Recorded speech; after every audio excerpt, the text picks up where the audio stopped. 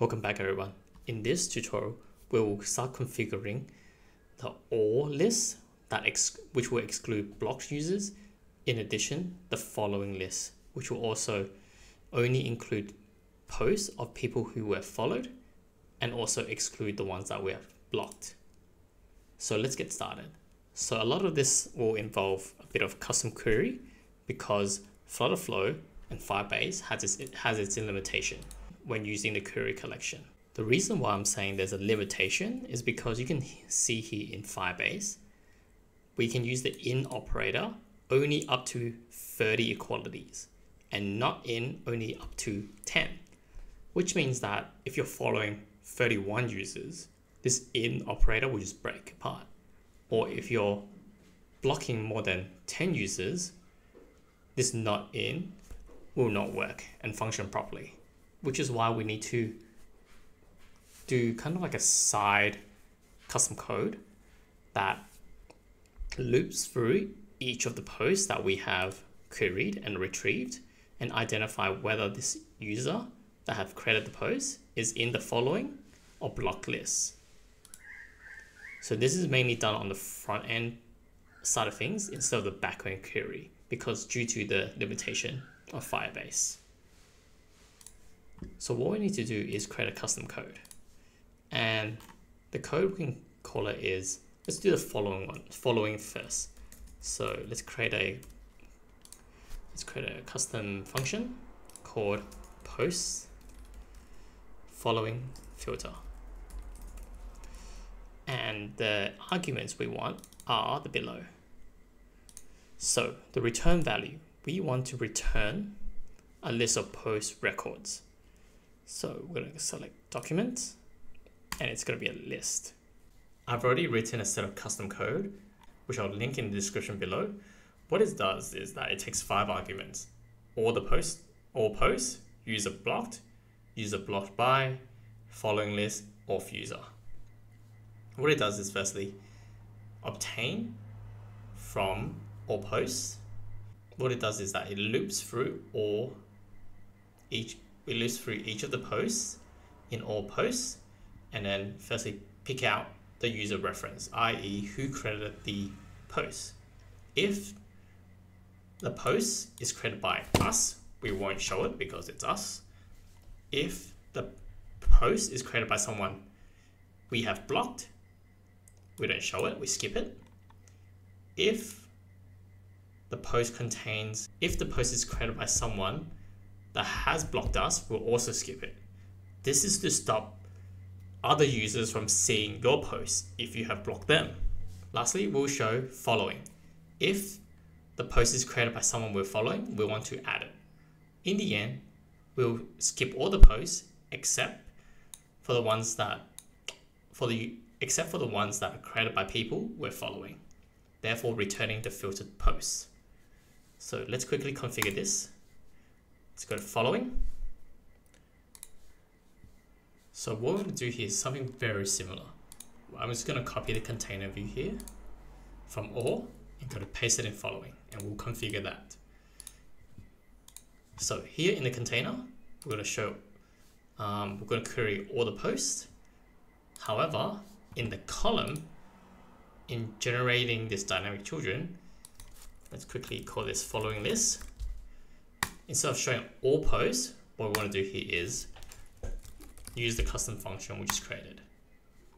So we're going to show all posts from here. We're going to feed in all posts, users blocked. So here, who have we blocked? We're going to go blocked users, blocked by. We're going to do authenticated users, blocked by, following list. So who are we following? Authenticated users, following, and then auth user is ourselves, the user reference. Confirm, confirm, confirm. Now let's test this to see if it works. Now that's loaded, we can see all posts here by everyone, including Stephen L, who we're following. And then if we go to following, it will actually show Stephen L's post only. Now let's unfollow Stephen L. Let's unfollow here. It's unfollowed. Now he no longer exists in the following list. Now that it works, let's configure the block. So any posts which are created by people we've blocked no longer shows here in all or following. Will no longer show in all. So let's go back to our custom function.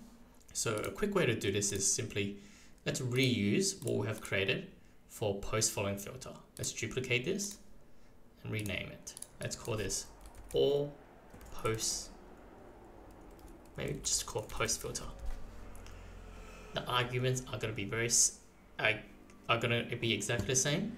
But here we're going to configure this. So now that we have just duplicated this, we can reconfigure what the logic dictates.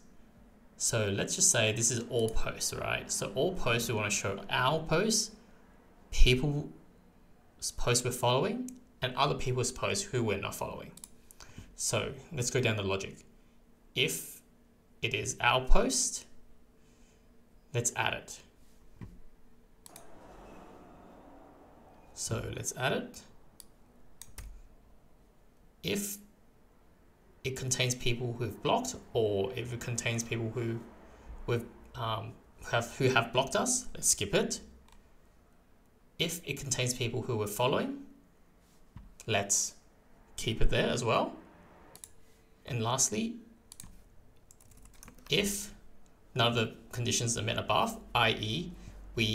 it's a post by someone who we haven't followed or is not us, let's add it. This is the other people's posts. So let's quickly check the custom function. Cool. Now that we've configured this, let's change this all post logic.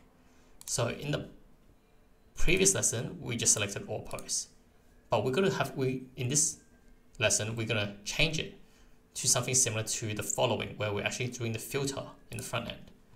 So let's go to column of all posts, post document. So let's use our custom function we just created, post filter. The inputs are for all posts, post documents, list of posts, user blocked, which is authenticated users, blocked users, blocked by, which is authenticated users, blocked by, our following list, which is authenticated users following this, and then lastly, authenticated user, which is itself user reference. Confirm, confirm, save. I've changed the logic of the post filter, the all post filter, because it was meeting multiple conditions, therefore the post was added multiple times. Here I've just changed it to a normal if, else if condition, meaning if a condition is satisfied, the subsequent actions won't be checked, preventing multiple additions of the same post. I can also do the same for post following filter. However, the only condition that is met is the following filter, which means that this code is perfectly fine. So now that's loaded, we can see here that we're not following anyone. Let's go to Stephen L and block him.